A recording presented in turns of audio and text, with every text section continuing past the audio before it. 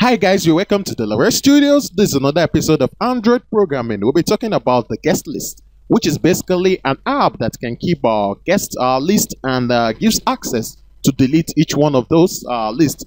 We're going to be using the material design, and as well we'll be using the recycler view. We're going to design a contract. We're going to create the database. We're going to get all data, and we're going to update the adapter. We're going to have the guests, and we have the functionality to also remove each guest added. I'll be moving straight to Android Studio. I have the source file of this particular application. I'll be explaining the details how this application actually flows. First of all, I'm going to talk about the build Gradle, the model app session where I have the dependencies. I'll talk about the compiles, the Android support app compiled version 7 24.2.0. We also have the support recycler view, which is version 7 24.1.1. We have the text compile and the compiled file tree. Let's look at the build Gradle. We still maintain the dependencies of the class path. What about we'll be using the Android tools build Gradle 2.1.0. I'll be moving straight to the rest where I have the layout of this particular application. In the layout, I have the activity main and the guest list item XML. Let's look at the activity main XML, which is the launcher UI of this particular guest list application. Go to the text. This is a linear layout with the Android layout with height match parent. The rotation is vertical with a padding of 16 dp. And the context is calling the main activity, And we have a linear layout right inside the parent linear layout, which houses the edit text for the this actually has an ID of our person name edit text. This actually have a hint of guest name, and the input type is text person name, with the capital words.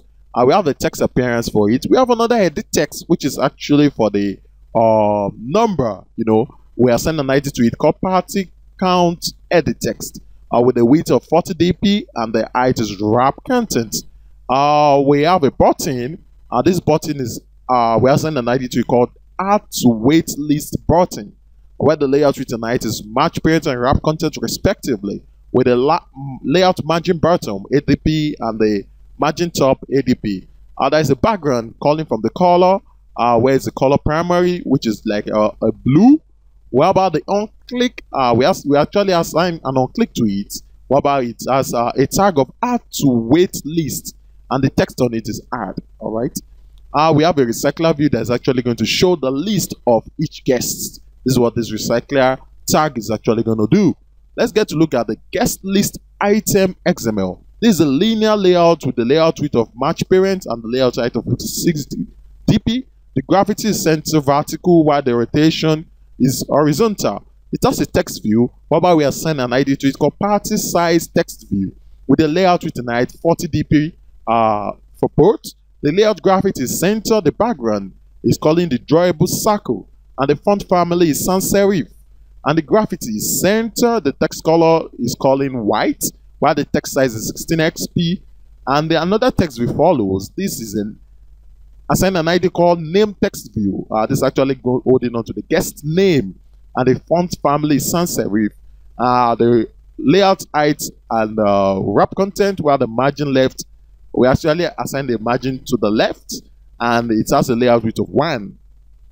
Let's get to look at the drawable. We only have the circle XML we talked about, which actually has a shape tag and the solid of calling the color primary from the color tag. Let's get to look at the colors, because we actually assigned some primary color. This is the color primary light.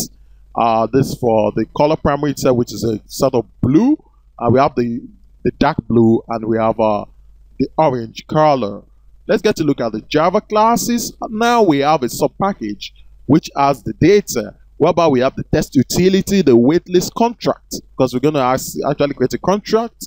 We're going to create a DB helper, and that's going to actually sit in the data subdirectory. This is a subpackage, and then the main activity and the guest list adapter are sitting outside the subdirectory. Let's get to look at the main activity of this particular application. We imported the content values, the cursor, SQLite database, app compact activity, the recycler view, the item touch helper, and as well we call on the data package whereby we call the waitlist contract and the waitlist DB helper methods. The main activity extend app compact activity whereby we instantiate some fields, the guest list adapter, the SQLite database, the edit text, whereby we assign mnew guest name edit text and the mnew party size edit text. We also have the final static string. This is a log tag whereby we instantiate the main activity class to get the simple name method. The onCreate method is going to set the onCreate save the instance state, where you set the content view to the layout activity main XML we just talked about. We have the recycler view, whereby we give it the waitlist recycler view.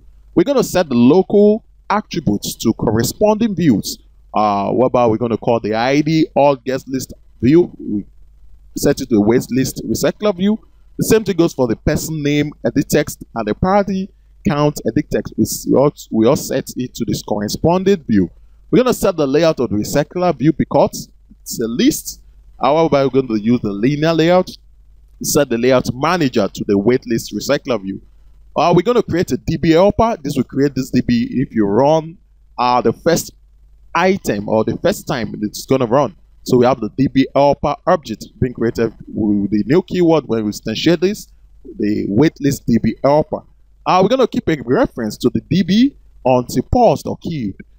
This is going to get a writable database because you will be adding restaurant customers. This is a DB helper where we're going to get the writable database method. We're going to get all guest info from the database and save in a cursor. We need a cursor to save all guest info. We're going to create an adapter for that cursor to display the data. This is the adapter object created from a new an object created from the guest list adapter. Whereby we're going to set the cursor. We're going to link the adapter to the recycler view, where we're going to set the adapter, passing the adapter created as a parameter. From the completed, we're going to create a new item touch helper with a simple callback. This is what we're going to be done here, the item touch helper with a simple callback being assigned to it. We're going to override or move and simply return false inside. This is being overridden, and we're going to return false.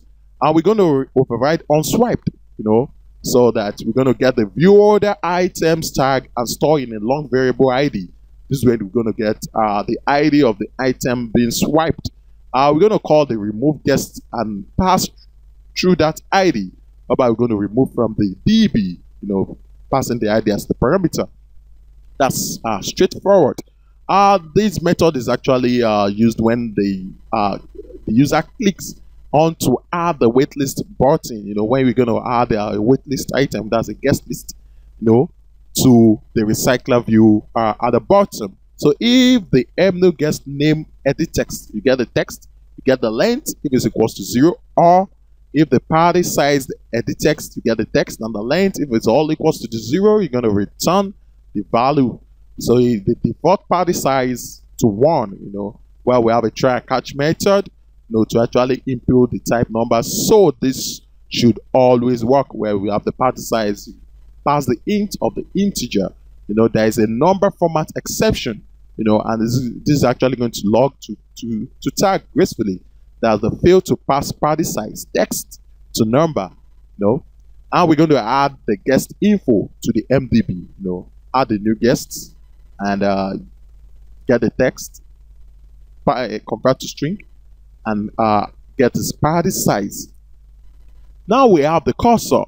This is going to actually serve as the query. When you query the MDB and get all guests from the waitlist table, you get all guests method, to get all the guests being stored in the database. That's what that's going to do. So this also when you add the new guest, adds a new guest to the MDB, including the party count and the current timestamp.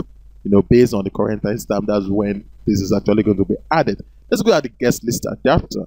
This extend the recycler view. This is actually going to hold on to the recycler list of each guest.